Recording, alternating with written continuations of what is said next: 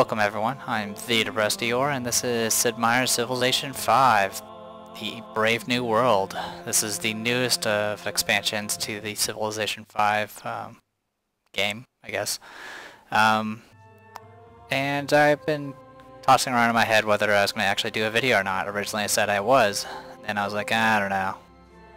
But I have nothing better to do, so I'll make a video. It's also right now 11:40 p.m., so I apologize if I start making mistakes.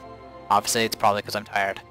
Anyway, so far I've played 2 full games. I played a bunch of games before then, which I just stopped and started a new game, just kind of getting a new feel of the changes they've made to the game.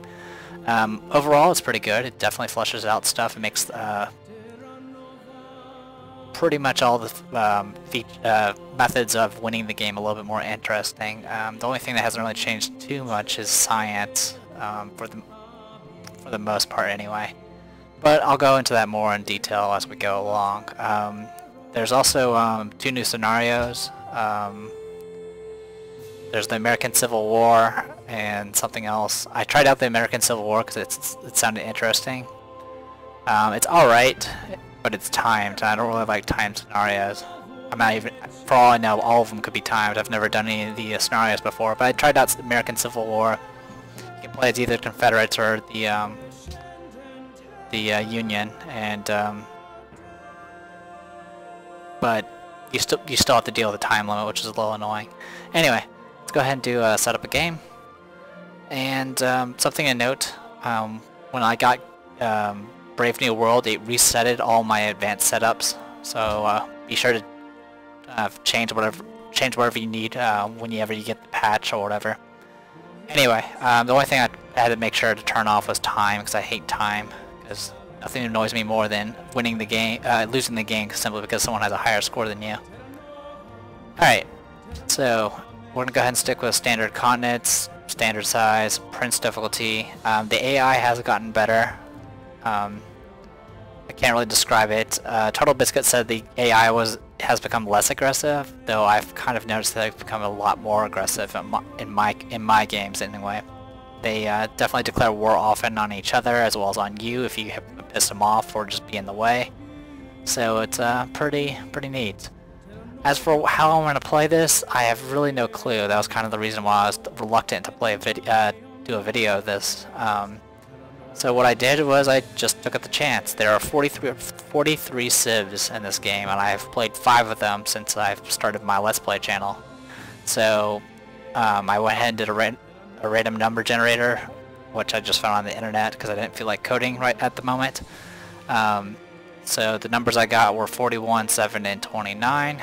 And what's going to work is if it's someone I've played before, I'm just going to go to the next number. So I'm hoping out of these 3 numbers, one of them is one I haven't played yet. So I'll go over all the new civs in a little bit. First things first, though. Let's see, 41. So that means it's all the way at the bottom. 43, 42, 41. Washington. Never played as Washington before. Okay, I'll play as Washington. Alright, we'll go ahead and go over the new characters. Let's see, we got Morocco, also known as Almad Al-Masur.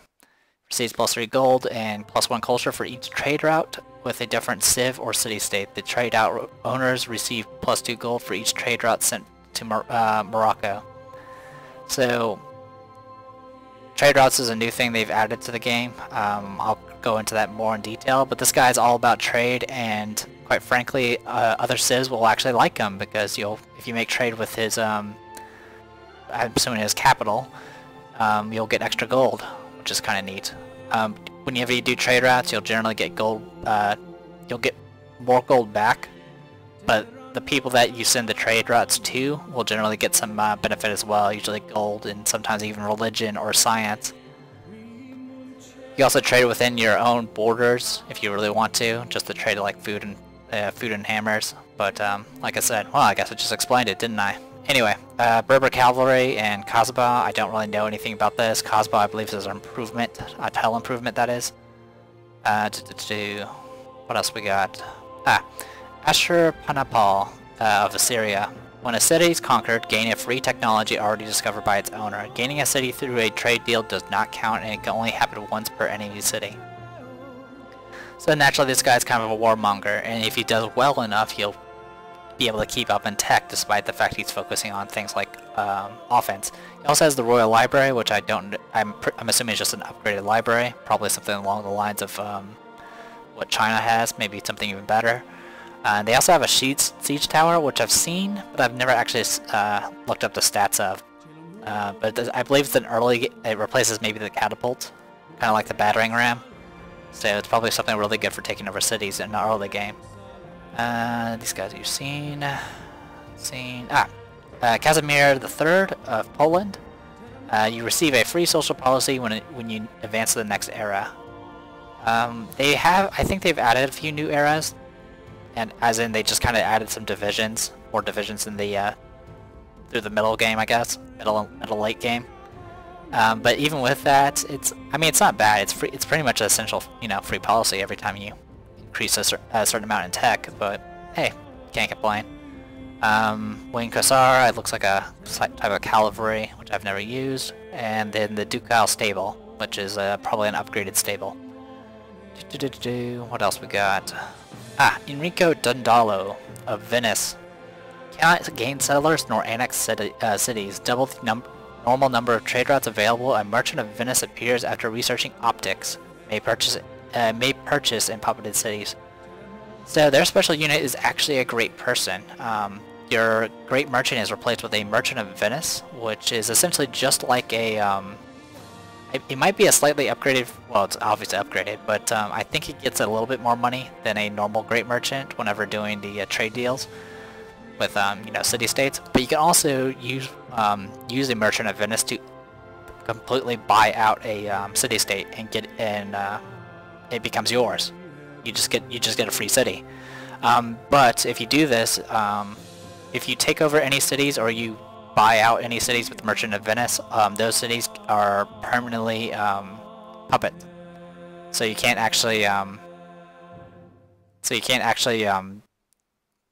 control what they build. But puppeted cities as Venice, you can actually speed purchase. So if you want to, you can kind of force them to have certain buildings by just buying it, or if you just need troops, you can just immediately buy from the puppeted cities. So not too bad. Venice by itself is pretty good, simply because you get double the number of trade routes. You can only have so many trade routes, and Venice gets a ridiculous amount. I think about halfway through, maybe like a third of the way through the tech tree, assuming you get certain wonders, you can have like 12 to 18 freaking trade routes going, which is a lot of income. Gajah Mada of Indonesia, he is... Oh, sorry, I didn't talk about the Great Galleus. That's just an upgraded Galleus. I think it has maybe slightly more damage, but it also takes more to build. Gajah Mada of Indonesia, the first three cities founded on continents other than where Indonesia started, each provide 2 unique luxury resources and can never be raised. So this is probably the only civ that can actually get luxury resources that no other civ can get. Usually you can only get such resources from city-states, but this guy can actually get it by just settling off-continent. And since you're getting automatically 2 unique luxury resources every time you do it, those cities are essentially free as far as happiness is concerned, which is pretty nice. Crushed Swordsman, I've seen these guys before, but I don't... Oh, I remember what these guys do. These guys have something called... I think it's called like Magic Sword or something like that, which is kind of a dumb name, but what they do have is this ability called Magic Sword, where if they survive their first combat, they get a random trait, which can be positive or negative, which is kind of interesting. There's a similar effect in the Civil War scenario, where every single troop you have can get a random trait, or get a random general, which gives it a random trait. So I didn't really see too much of this because I pretty much slaughtered Indonesia when I was playing as Japan, so I don't know. And he has candy. I have no idea what that is. Alright, what else we got? Gustavus Adolphus of Sweden gained 90 influence with a great person gift to a city-state. When declaring friendship, Sweden and their friend gain a 10% boost to great person generation. Okay, that's cool. So you want to be friends with this guy because he'll give you more great person generation. I don't know really about gifting my great people to a city-state though. Quite frankly, you kind of want to keep that for your own good. Also, if you follow the civic tree, you can pretty much get great people from city-states. So I don't know. Hakapelita looks like a cavalry type, and Carolean, which looks like a musket type. It's kind of hard to tell with these the size of these things. Haile Selassie of Ethiopia has combat bonus plus 20% when fighting units from a civilization with more cities than Ethiopia. So he actually does really good against bigger opponents. He has also got a special building, the Steel, and the Mahal Safari. Apologize for going kind of slow. It's been kind of like explaining things. As you probably have known already if you've watched my videos. There's special beam cannon. Alright, Maria the First of Portugal. Resource diversity grants twice as much gold for Portugal and trade routes. The amount of gold you get from trade routes is based on a few things. There's some buildings that boost it. Also, kind of like your diversity, well, as it says, if you have a whole lot of resources, and the person you're sending it to has a has different resources or less resources, you will get more money. So the more resources you have that they don't have, the more money you'll get whenever you do a trade. So this is doubled, which is pretty good. Looks like that's a special frigate, the Now or whatever. And there's the Fiat Tutoria, which is looks like just a special tile improvement. Stuff we good old Monty. Let's see. Because no, these we have before. Pedro II of Brazil. Tourism output is plus 100% during their golden ages. Earn great artists, musicians, and writers 50% faster during their golden ages. Tourism is a new thing they've added to the game. It's what's changed the... There's no longer... when doing a culture victory, it's no longer get 5 full trees of civics and then build the utopia. Instead, they've changed the civic trees a little bit. Some of them, most of it's the same, but they've added some new ones and taken out some of the old ones and changed them into a different mechanic.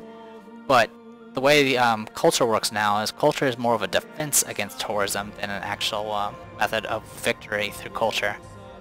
Tourism is what you have to build instead, and you have to build it from over your opponents. So every opponent you visit, if you have any tourism, you'll start to get build tourism with that civilization. But as you're doing this, your opponents are also building up culture, and if you're not keeping up with that, you're not going to get anywhere. So it's become a lot more active for doing a culture victory now. You kind of have to do, for one thing, you have to find all the civs.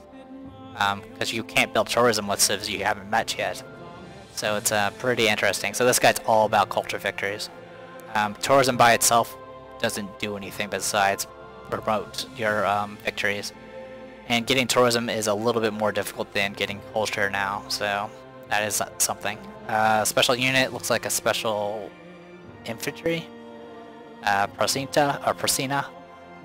Brazelwood Camp is a special sort of camp.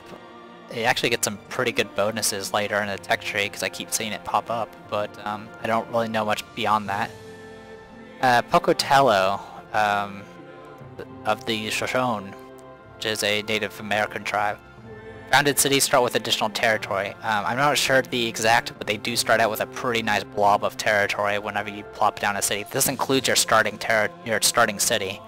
So when you plop down that first city, you'll have just a whole lot of expansion already done.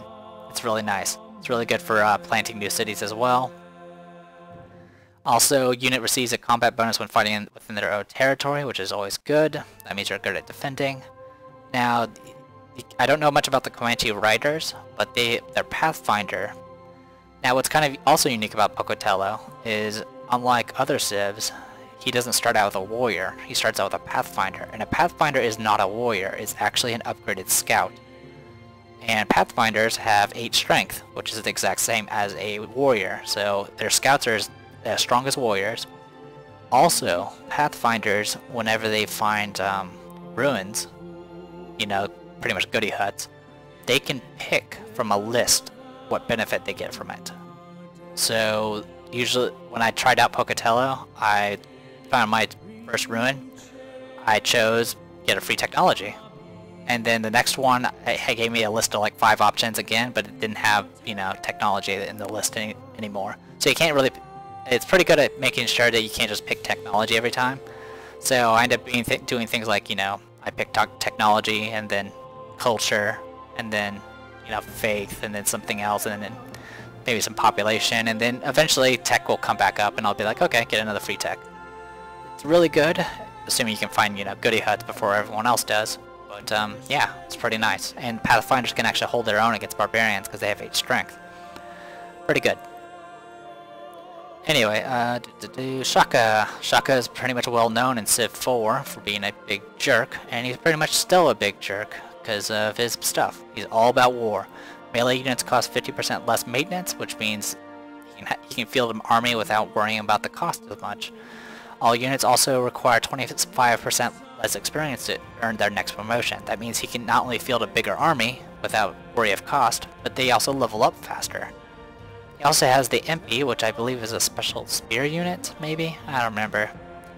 I know in Civ 4 they were well known for their really kind of powerful early game unit, and and Shaka is generally just really aggressive AI.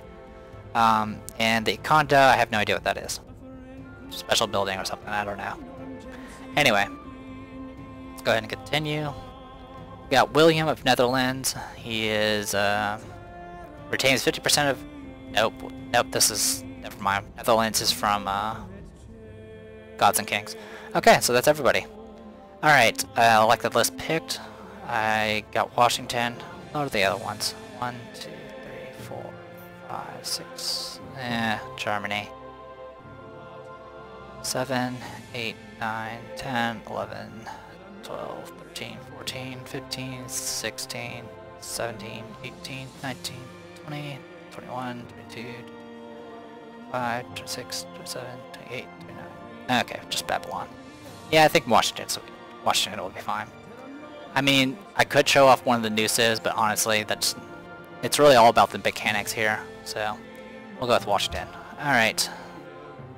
And after wasting about 20 minutes of your time, we'll finally get this started. Welcome, President Washington. You lead the industrious American civilization. Formed in the conflagration of revolution in the 18th century, within 100 years the young nation became embroiled in a terrible civil war that nearly tore the country apart. But it was just a few short years later, in the 20th century, that the United States reached the height of its power, emerging triumphant and mighty from the 2 terrible wars that destroyed so many other great nations. The United States is a nation of immigrants, filled with optimism and determination. They lack only a leader to help them fulfill their promise. President Washington, can you lead the American people to greatness? Can you build a civilization that will stand the test of time? I sure hope so. I think I've played as Washington on my own, I think once. Maybe. I don't really play him. So, main benefit is I actually have bigger visibility. And it's really helpful for fighting goody huts. It also looks like I'm in pretty much inland, and I am surrounded by jungle, which is not the best situation to start in. I do start with marble, though. That's kind of nice. Alright. Let's go ahead and settle in place. We'll get a scout real quick.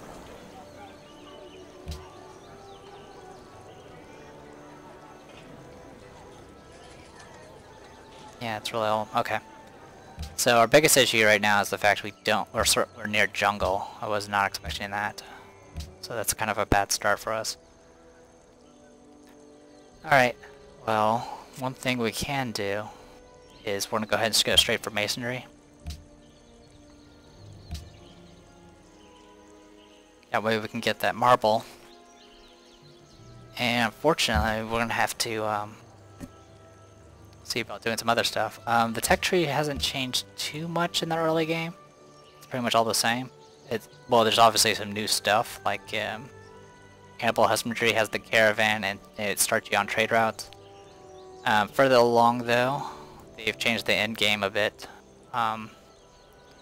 Pretty much internet for culture victory, globalization helps out with political victory, and then of course there's the science victory stuff, as well as the XCOM squad, really. That's about it. It's not too bad. Anyway, let's see what sort of madness we can get ourselves into. God, I love this additional range. One sight radius is pretty good. Just +1. I think I'm blowing my mic, I apologize. Right off the bat we get pottery. Say to him that fashioneth it. Nice. That was a... And there's ruins down here too. Good stuff.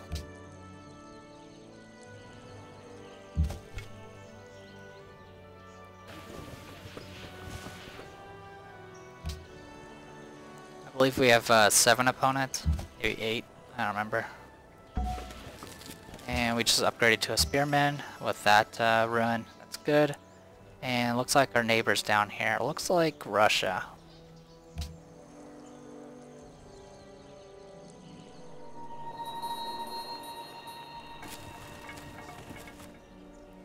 Fortunately, getting over there is kind of an issue.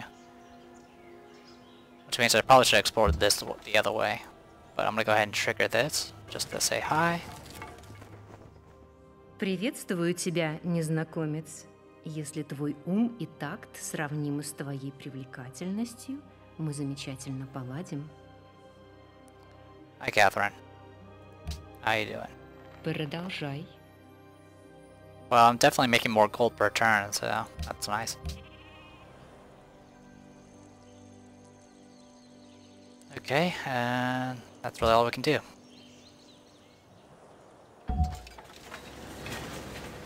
We'll head this way. Meanwhile, you will head this way. Fantastic. Alright, let's go ahead and get started on the worker. By the time we pick up masonry, our worker should be ready.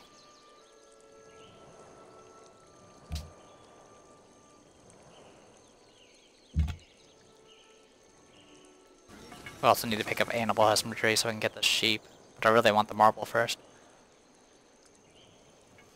It's a happiness resource and it helps boost the rate you get wonders.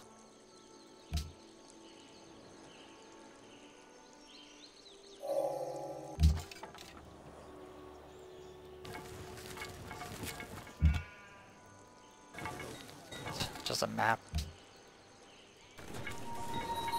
I found Prague. It's culture friendly.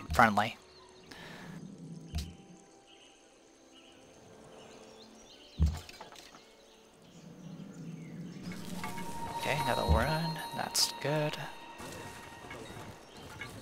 Got that +1 sight radius. That's so good. Someone's already founded a Pantheon and went with +30. Went for a stronger city attack. Okay, whatever. Found 90 gold. Better than nothing.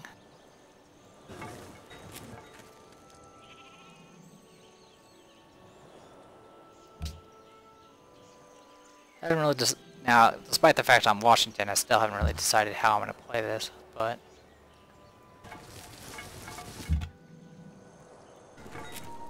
Ooh, hello. Sou Maria, Rainha de Portugal. Já nos conhecemos? Pareceis-me familiar. Ou talvez não. So this is Maria the First of Portugal, or a new character.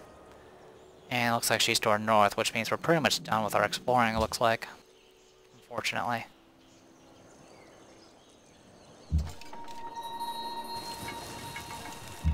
And there's a city-state down there, and yeah, they picked up the, and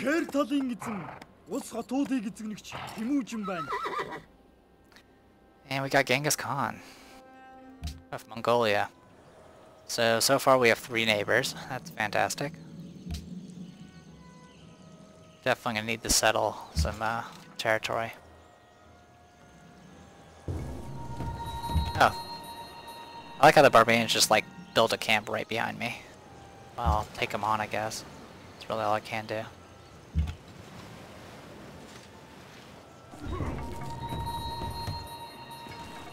Oh, so evil. I really want that. Mae fi yw Buddig, Brenhines y Celtiaid. Peidied neb am Trambrisioi. Got Boudica of the Celts. She's probably the one that has the Pantheon. And I think I'm about to get chomped by a freaking barb. Hey, I did reasonably okay there.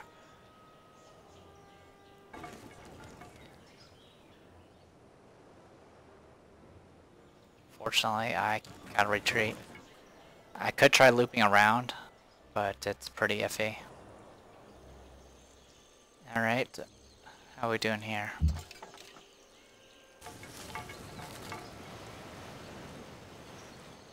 So I'm thinking I'll settle a city probably on the coast, because I definitely need a coastal city.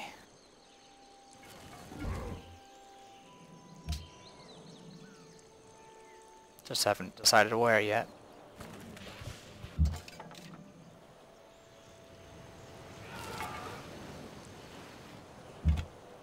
Sorry if you wanted to see the fight, but it's pretty much straightforward. I have a strength 11 character, so not really an issue.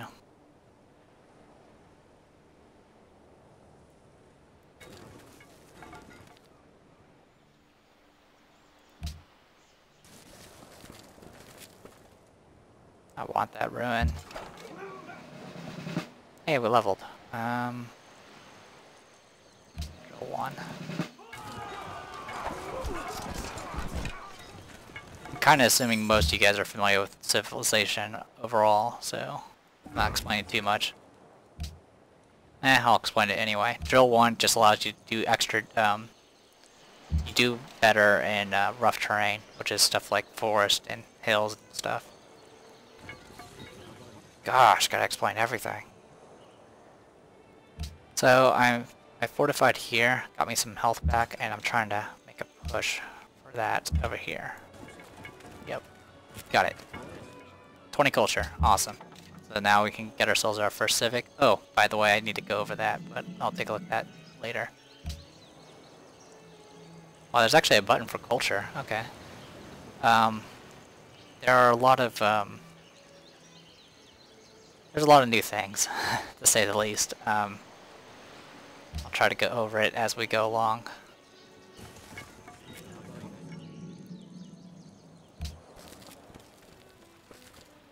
Hey, port. Okay. Alright, so most of these are the same. Got tradition, liberty, honor, piety, though you actually can get access to piety right off the bat. Patronage you get at the classical era, still the same. But commerce has changed a bit. It's they kind of split. They split and changed some things between commerce and put it into exploration. So a lot of the stuff involving like naval travel and site radius and stuff is in exploration, as well as stuff like bonuses to coastal cities. That's all exploration.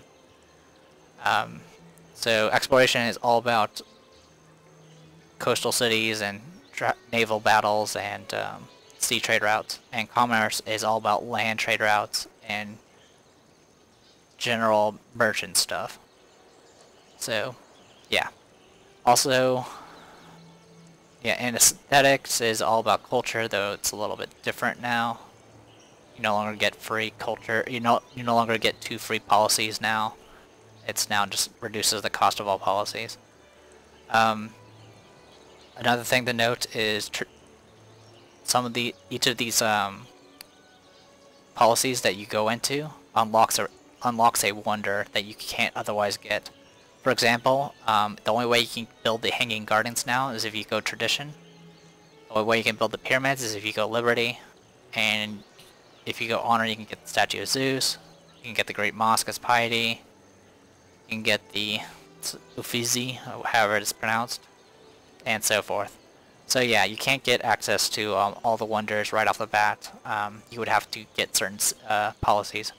And then they've taken what used to be, what was it, freedom, order, and autocracy, and put them as ideologies, which you don't get unlocked until either you get 3 factories, which you can get in the industrial era, or if you reach the modern era, whichever comes first. And doing that will get you access to an ideology. If you are the first to unlock an ideology, you'll get 2 free policies that you can put into that ideology.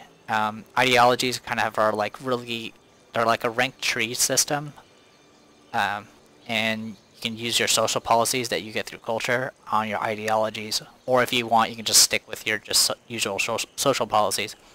But the ideologies generally are designed to help you in the end game, so it's a good idea to go ahead and focus towards, well, you have to focus on one. You can change ideology, but doing so will cause things like upheaval and stuff, very similar to what would happen if you changed your religion or civic policy in Civilization 4. So yeah, kind of interesting. Also, your ideology, once the other civs start getting their own ideologies, people that have similar ideologies will generally like you more, while ones that don't will generally start to hate you a little bit more. So yeah, quite a bit going. Alright. Go back and get this scout to escape. Oh yeah, I need to like actually use one of these things. Alright.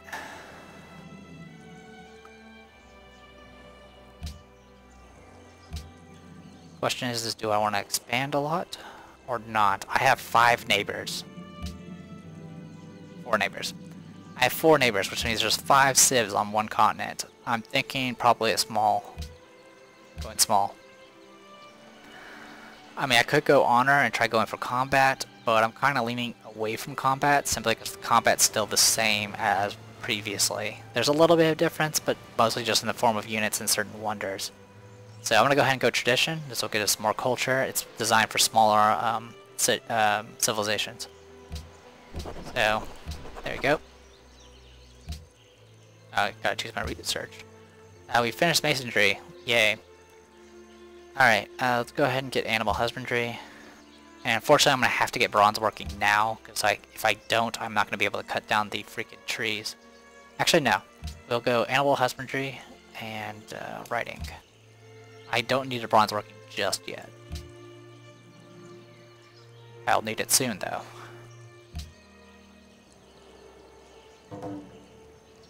Declaration from Russia. They're protecting some city-state. Yep, there's our neighbor. That's Portugal right there. Genghis Khan's there. Russia's down here, which means Boudica's probably somewhere up there, even further.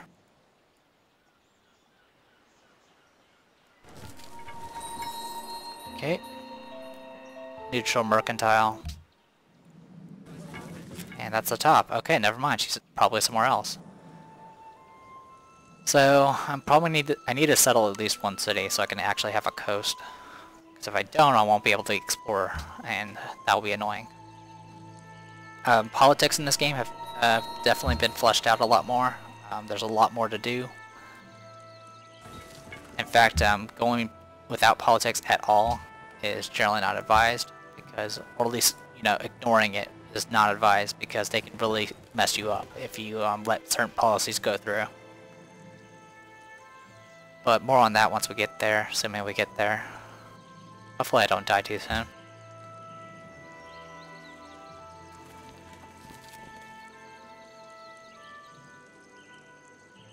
Alright, I'm gonna go ahead and have him head back so I can go heal up and all that. I might explore a little bit around there. Go that way. Let the scout do its job. You're in the way, Boudica.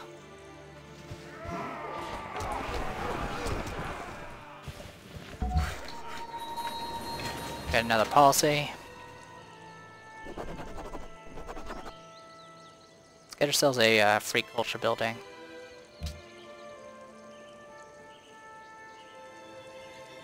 Yeah, I want the free culture building now.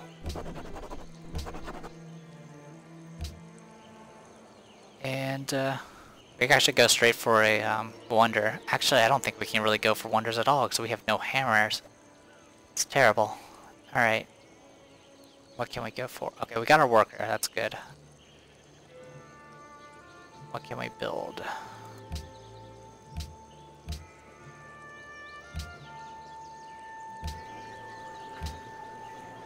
Alright, let's go ahead and get started on the granary. Actually, I want a second warrior. I've gotten into the habit of getting a second warrior nowadays, because I really have bad luck with barbs. Alright, so that'll get us marble, which will speed up wonders and all that good stuff, as well as get us hammers. About all we can go for at the moment.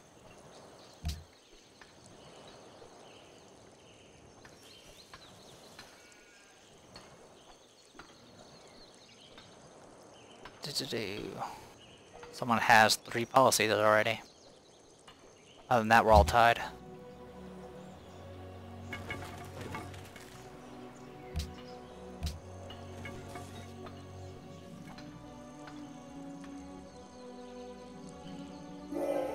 Thou shalt not muzzle the ox when he treadeth out the corn. Alright, so that introduced us to trading. We have one trade route, and right now we have no caravans or cargo ships. Essentially, what you can do with those is you have to build what you do is you build either a caravan or a cargo ship, and then if you're within range of a city, you can send it to them, and you'll trade. Essentially, you'll make gold. Sometimes you'll make science, and sometimes you'll give them science, depending on the difference between your technologies and theirs.